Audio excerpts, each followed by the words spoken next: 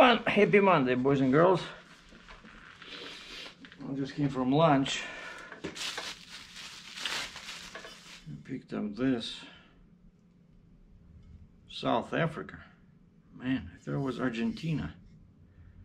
But I'm guessing this will have to do as a celebration wine. I got some breaking news out of Edmonton, Alberta. It's getting cold. It's time to get out of here. And I didn't book any loads last week, even though I tried using my new load board, and I have this other tiny baby load board from one big carry over here. But yeah, the sky looks nasty. It's pretty much like it looks like it wants to start snowing.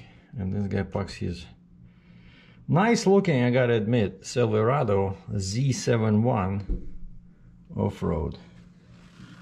That's a guy in a Tahoe. So my truck is parked over there in the dirt lot. Yeah, I'm still at the hotel over here. I extended my stay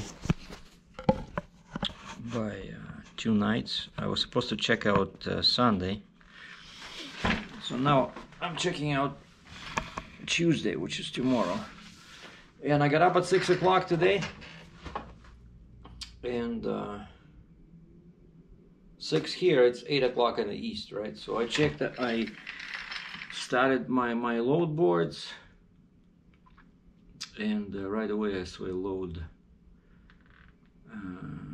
from not too far from me going to Midwest US.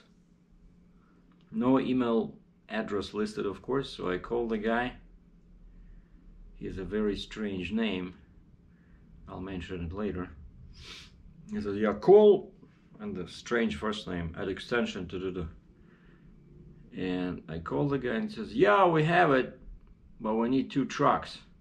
And that's sometimes, you know, that's sometimes a problem for a premium carrier like me, where the chairman of the board is also the head of security and the driver. Because, you know, actually I ran into this before when at one load they needed 5 trucks. And, you know, they're looking to load at the same time. So basically they were looking for a big carrier with 5 trucks. But this time it's only 2. And this guy says, yeah, we have it. It's 55,000 pounds. No tarps. It's like 19 long. Like 9 wide, 10 tall. Like, you know, perfect. Of course, I don't need my Jeep for this, but it's taking me back into the proper area, into Midwest US, from where I can easily either just deadhead to my yard, or I can find a load to Ontario or Quebec, you know. And so I asked him about the rate. He gave me like US guys can make this with a reefer. So he gave me like a reefer rate. I said, can you give me this? And I added a little bit to make it more reasonable. He says, let me check with the customer. He checked with the customer. He says, yeah, your rate is approved. So basically it's nothing to write home about, but I'm making money. It's not like if I was to drive back home empty 2,000 miles, it would cost me 1,700 Canadian,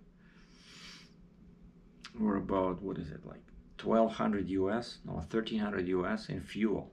And I don't mind that, but it's wasting time, you know. Like it would take me 5 days to get home from here. It's like whole week you're driving and you don't know, did you leave Alberta, and maybe now they're posting loads in there because, you know, today's Monday, right? So Tuesday, Wednesday, like I'm always saying, that are the best days when to book loads, especially Wednesday, like for me at least.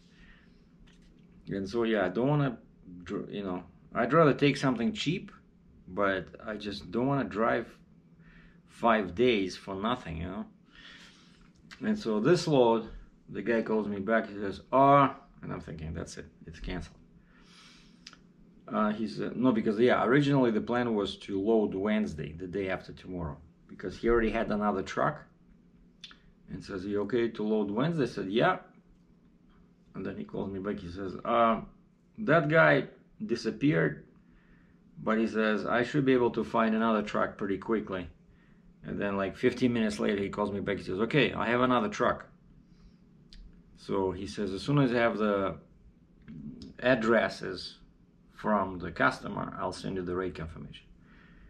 And then like half an hour later, I still see nothing, and I was wondering if he wrote down my email address correctly. And so I call him and say, "What the?" No, I said, "Hey, it's Sergei checking in. How are we doing about the rate confirmation?" And he says, yeah, they're working on it, so you'll have it shortly." And then sure enough, maybe 15 minutes later, I see my email beeps. And I see the email. I sign it, send it back. Now we're good. Except that he told me that they cannot load Wednesday. Of course, that would be too easy. They were not able to book the crane this quickly, because Monday, you see, like, cranes are usually busy, you have to book them in advance, right? So now they were trying to book a crane for Wednesday, and they were not able to do it. So they said, okay, Thursday, and they want to load you guys together, so 2 trucks, but one, they said 8 o'clock, one is 10. And I said, okay, I'll take 10, because I said I have a Jeep on my deck, right? So it'll take them longer to load me, because first I explained to him what I needed to do. It. I said it's a 9,000 pounds piece that you have to take off the deck, and then I'll hook it up to it myself. I'll do the rest. But so it's going to be, I don't even have to disconnect the neck, because it's going to be crane loading. It's a piece of machinery, no tarp, like something that broke down and goes to the factory for repairs, right? So that's great, And then one of my old contacts, one of brokers that I worked with before, she emailed me. She's saying, "Are you gonna have a RGN in the south here, in the southern part of US?" And I checked the mileage from the place where I'm delivering this machine that I'm loading Thursday to that place is like 860 miles. And I said, "Hey, I'm not gonna be too far away. If you can wait till I deliver this and then give me 2 days to get to your location." And she had an excavator going to Ontario, a bit far from my place, like Kingston, Ontario, in the east. But that's excellent, considering there've been no loads for me, right? And so I sent her that, and she disappeared. No reply, no nothing. So now all we have to do is just play my accordion over here. I haven't posted on my music channel for a while, because it's been slow going. I'm still learning all these notes and buttons, and it's very complicated. That's why I met one of my fans yesterday, and I showed him this. We came to my room because he wanted to see this Garmoshka, and I said, so I played him what I'm working on it. He said, "Hey, that's awesome." He says, "That's what they say, for old folks like you, that's the best way to avoid Alzheimer. It's either learning a music instrument or learning a foreign language." And he says, and what works for me," he says, "working with maps." He says, "Not a GPS, but," he says, "you try to actually find your way, your route on a map." And I gotta admit, I don't do that anymore. I cannot remember last time I used a map, but I'm using Google Maps, if that counts, right? So anyway, this is my basic 4-cylinder model, right? The turbocharged V8 model comes in December, when I'm gonna be flying to Russia to pick that one up. So if you don't like instruments like this, just shut down the video, go boil an egg. We'll be checking with you shortly. But that was the breaking news. So I got a load. Loading Thursday. It's gonna be 55,000 pounds.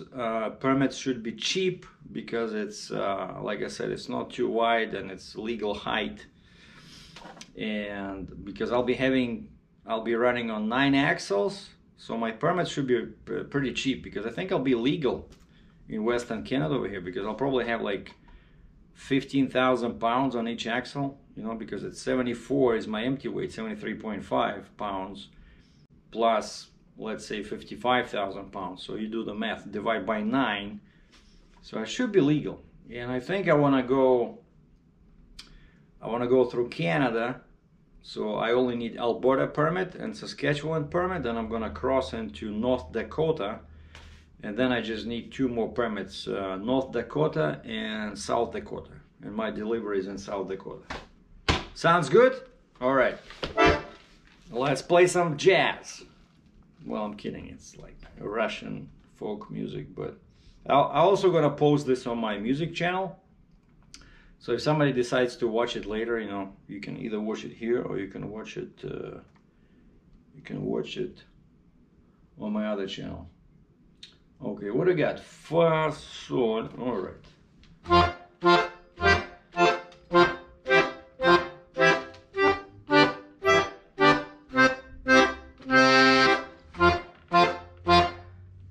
Sorry.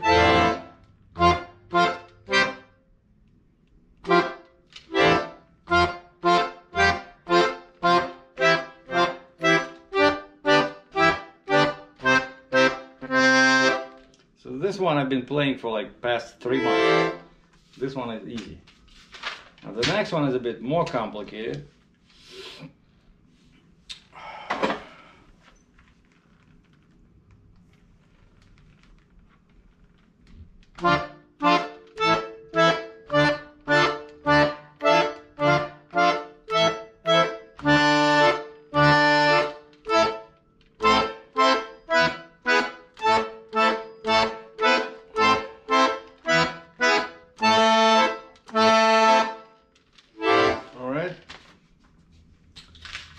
And this one, man, this one is the one I've been working on for the past, I don't know, 2 weeks, and I'm still, you'll see.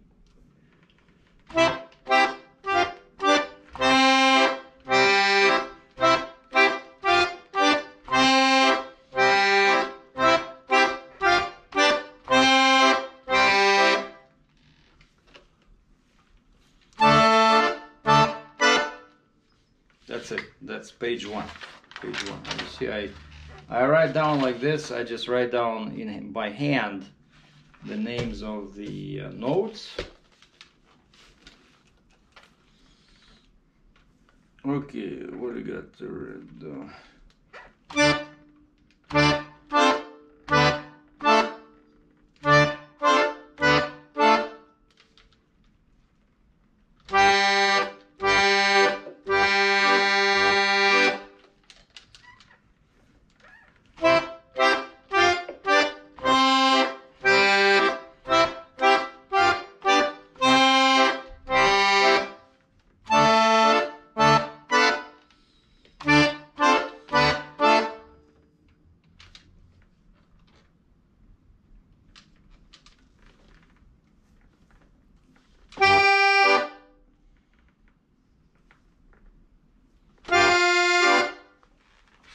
That's page 2.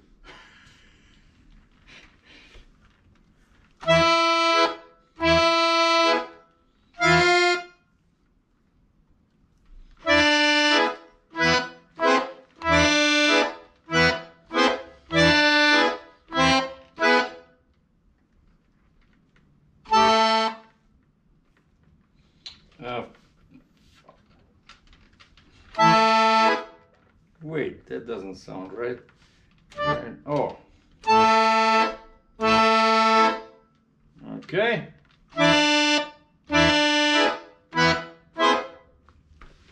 Hold on. Mi. Re, la, mi.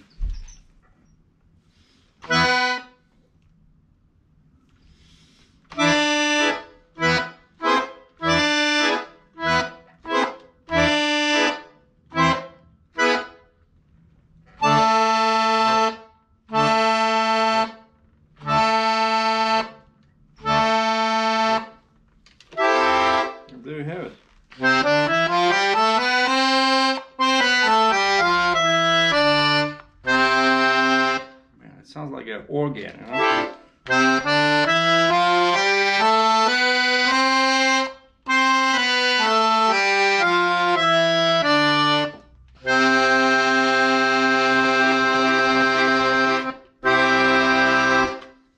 Thank you.